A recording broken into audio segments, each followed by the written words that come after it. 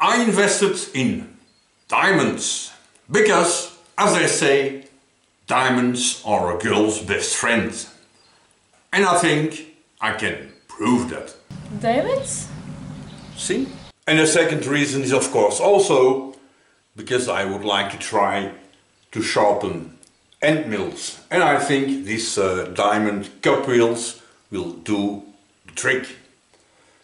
I don't want to use stones because I don't have a guard for this machine, and you never know what can happen with grinding stones. I think this will be more secure. Now I have to think a lot. I can put this thing here, or I can put this thing here. My end mill this way, this way, this way. But we will figure this out later.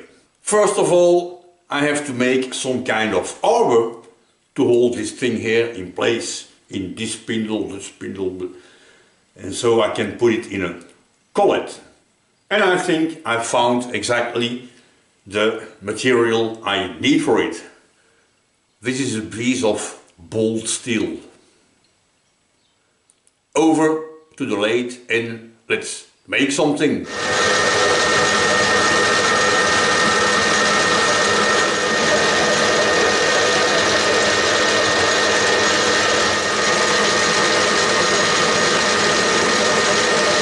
With these inserts here, I never have a good finish. It makes a nice and perfect, almost perfect finish for a few millimeters, and then for whatever reason it doesn't work anymore. And this finish feels a bit as if it's hairy. But I invested in brand new. Let's see what these new inserts will do.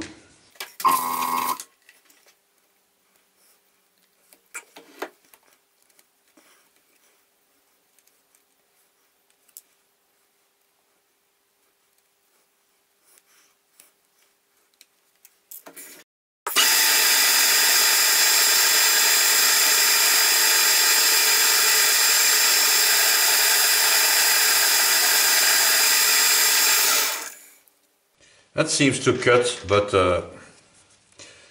it's not a real revolution. But we'll see after a little bit more use.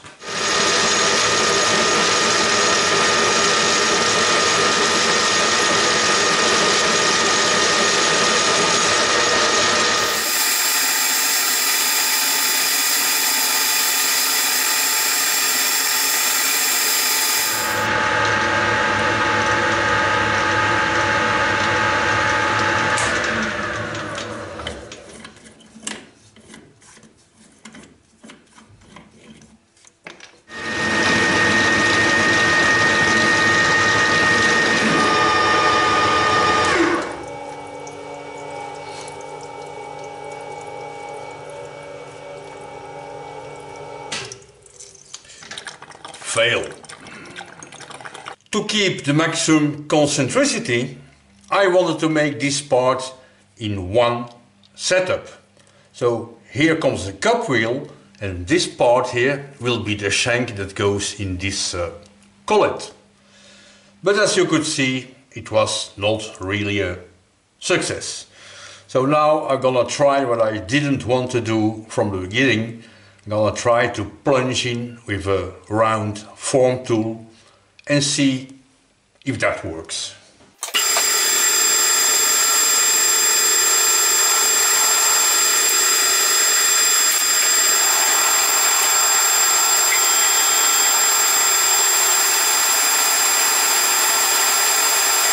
Right, that seemed to work. Now let's try again, parting off with the rear tool post. And it's still scary.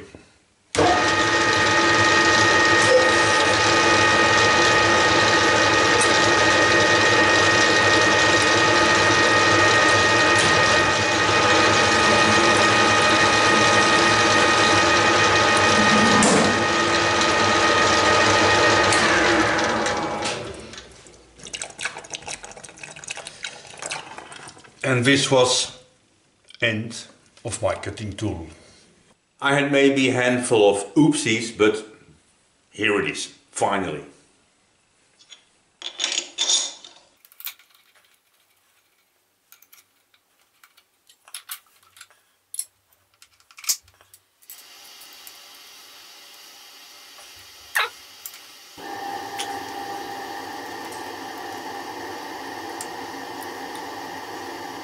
To hold my cutter in place, I thought using this drill chuck.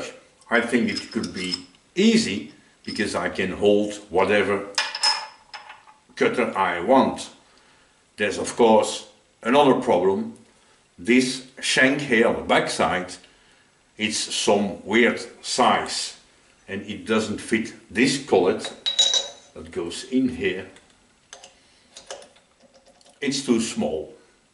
So to be good, I should make a brand new little shaft here that fits my 10mm collet. Let's do this first. And as you can see, I already made good progress to make this little shaft. And I had to stop and take it out again, because to cut this thread on this thing, I need a 48 tooth gear, change gear for the lathe here. Which of course I don't have. So first, before this one, let's make a gear.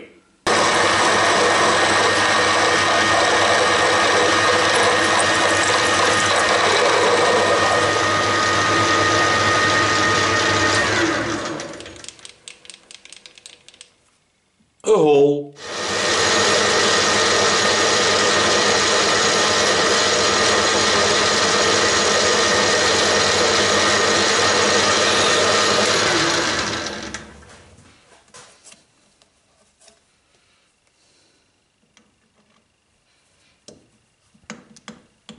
Yep.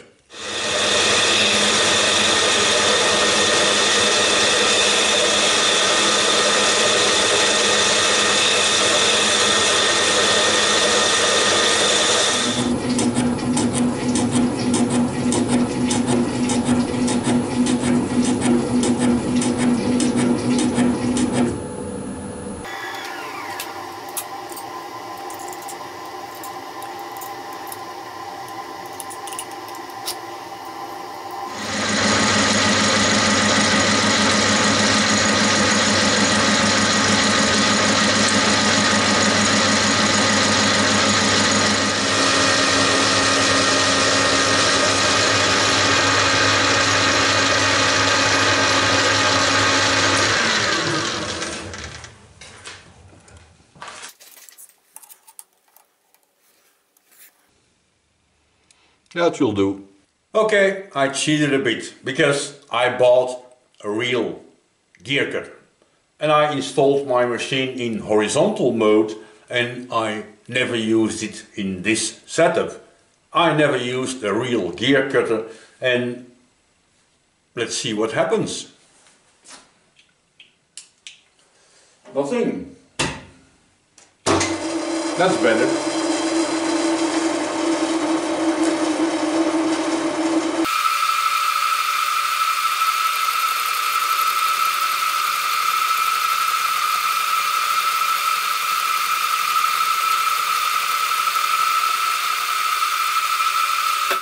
This was a depth of cut of 1mm and I'm sure it can handle more.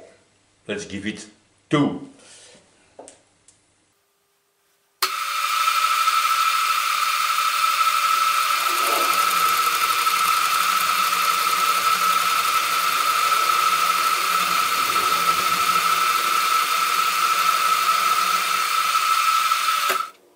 Machine doesn't even feel it. I think this is a really rigid setup. Let's do the others.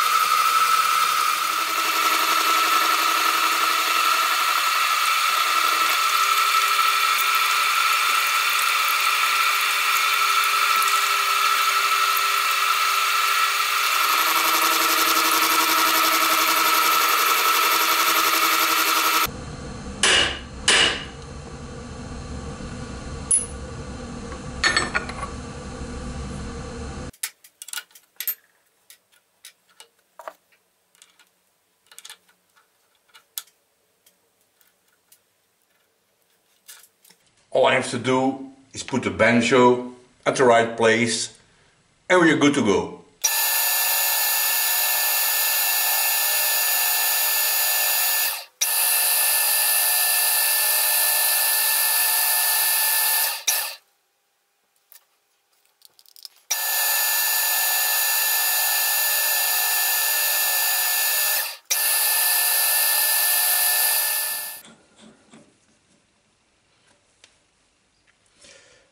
It's a bit too loose, but I think it will work. Anyway, I have to drill and tap for a little set screw like this one that goes inside the chuck here. So it will work.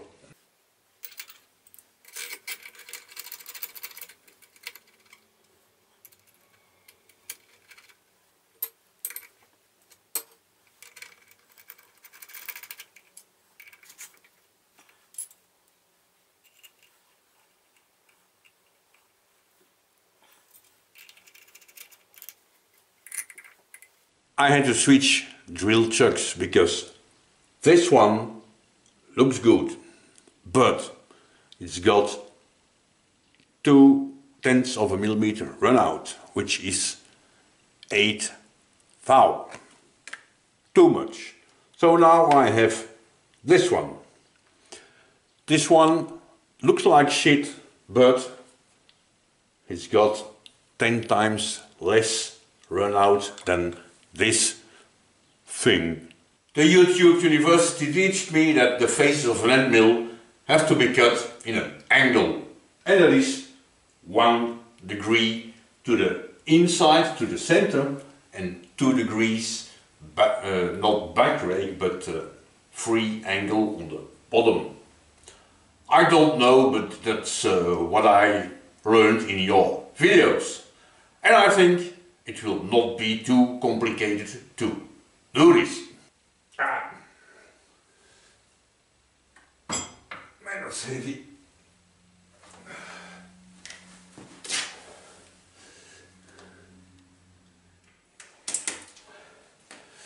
Sometimes you read in the comments, all you hobby guys do is making tools that can make other tools and that you're probably never gonna use.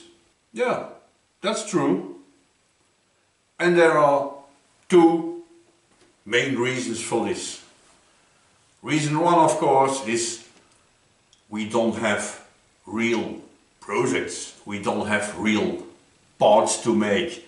It can happen sometime that we have to make a part for a lawnmower or for a trailer or something, but of course that's not every day. And to me, the main reason is, of course, I think you can compare it with, for example, rock climbing. Imagine you're on top of a mountain. To do what? There's nothing to do on top of a mountain. A guy I work with, for 1 year, he trained hard to be able to run a marathon. And he did. And what did he win? He can run a marathon. Not long ago I watched a video from a blacksmith, and he's restoring an anvil and he's making a new stand for it out of different pieces of wood and then metal straps around it, and paint it with linseed oil and drilling the holes exactly at the right spot using the edge finder. He welds up this anvil, cleans it up in his machines, shiny, never seen before. And the result, I think, was even too beautiful to put in a museum. And now that he's finished, he's gonna beat the shit out of it. When I'm on vacation, when I go to the beach, I make sandcastles. 1 sandcastle, about 4 hours of work. And at the next high tide, it will be washed away. Conclusion, for us hobby guys, it's just a hobby. That's all. But before we continue, first I would like to try something.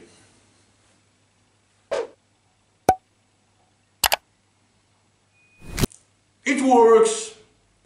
I never thought it was so easy to do. Let's continue.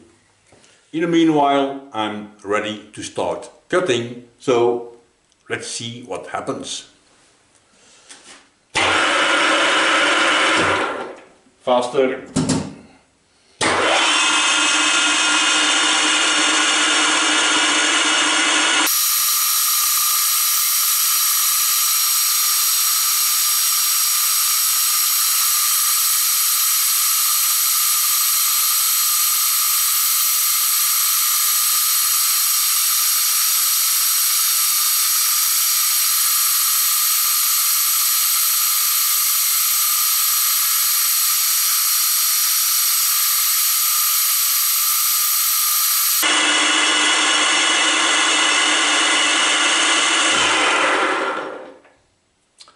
I will bring you closer and let's check the results of the first cut. I don't know if the camera picks it up. I will put my hand behind the thing here. But I think it looks promising. And when I feel, it already starts cutting. So I'm gonna take another cut. Make sure that these 4 little corners are in good shape. And we'll give it a try.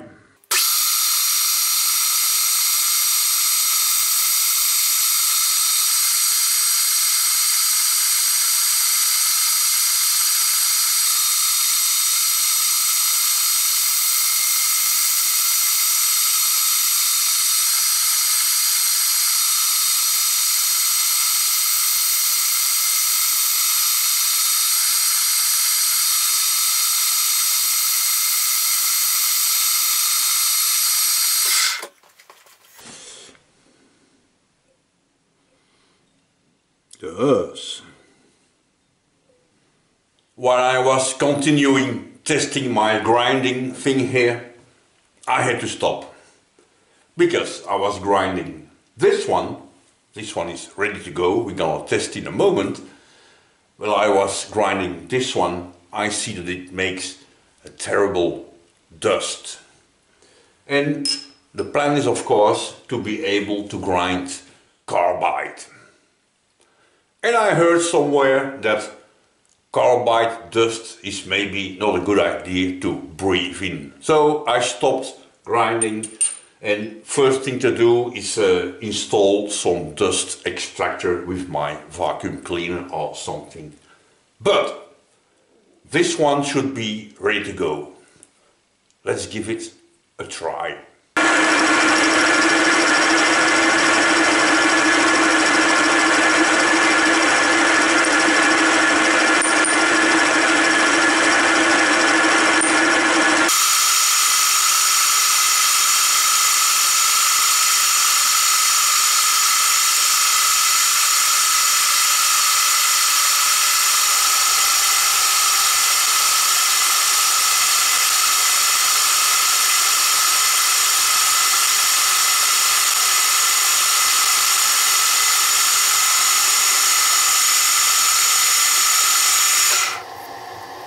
Nice! Conclusion. Grinding end mills is easy, but it's maybe a good idea to use dust extraction, because breathing this dust is not a good idea.